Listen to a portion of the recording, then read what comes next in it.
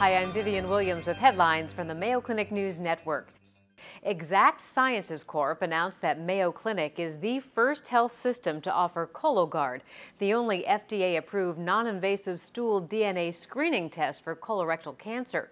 The prescription-only test offers people 50 years and older who are at average risk for colorectal cancer an easy-to-use screening test, which they can do in the privacy of their own home. It detects cancer and precancer. Mayo experts say Cologuard represents a significant advancement in identifying colorectal cancer at its most treatable stage.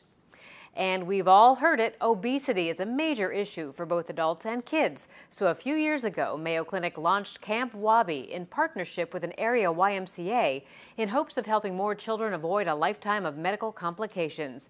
Here's Mayo Clinic pediatrician John Pliwa.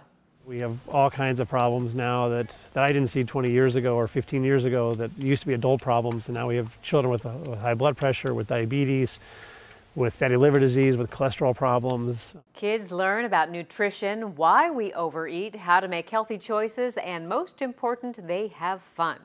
And finally, now to cut your risk of cancer, there's lots of conflicting info about what really works, but here are some things you can do that Mayo Clinic doctors say have been proven to cut your risk.